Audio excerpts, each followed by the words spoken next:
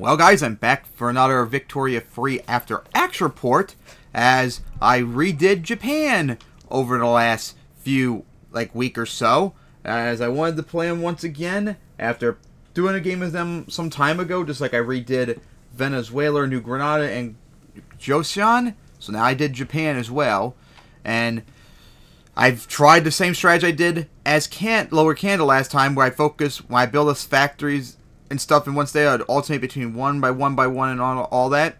And it largely seems to have worked and all that. And I spent like the first 15 years just building up factories all over the place. And then eventually that's when I decided to get aggressive. And I took over everyone as I could over time in Oceania and such. And I managed to puppet Australia, which also had New Zealand, away from the UK, which was really annoying. But I managed to do it and eventually annexed them all. Although I didn't really build anything up in here because I was focused on everywhere else. So they are pretty underdeveloped as hell and starving. So yeah. After that, I kept taking over more of Oceania. Oh yeah, I took over Hawaii as well, which was nice. And then I started taking over parts of Southeast Asia, Vietnam and all them, and kind of took over Burma and all them just more recently and such. I actually then went to war with the Qing to force them to let go of Korea, which I did, and then I eventually had to go into another war with them to puppet them, which I did, and eventually was able to annex them just like that.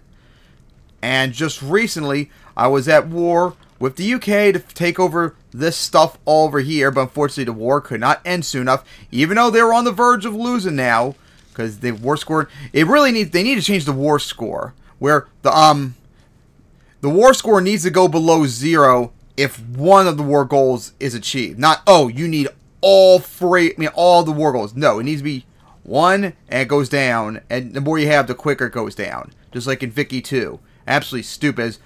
As France could not really do much at all invading-wise down here.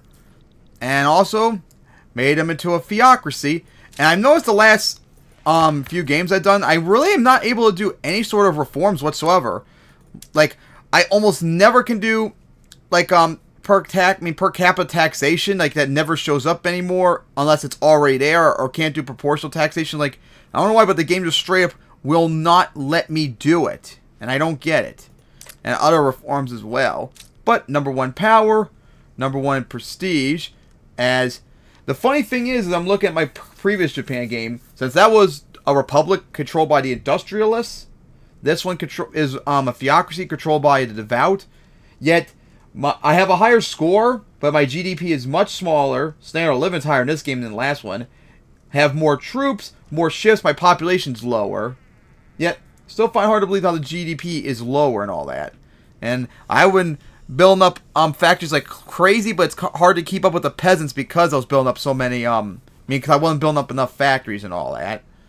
But yeah, as I'm trying to look up, here we go. Because yeah, you could probably see like the GDP's all broke. Actually, I've never seen this before. I guess I've never seen this stuff before. I guess this is enemies, allies, and such. I've never seen that before.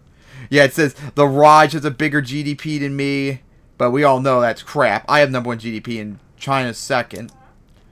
But yeah, I mean, it was definitely better in the last game as Japan. And yeah, that's it. And that's it for this AR video. Unfortunately though, since I was setting up OBS, I accidentally hit space, which unpaused the game and already did the game over screen. So I had to screenshot that before the game ended. So you'll have to see it in edited video afterwards. So here is the final results.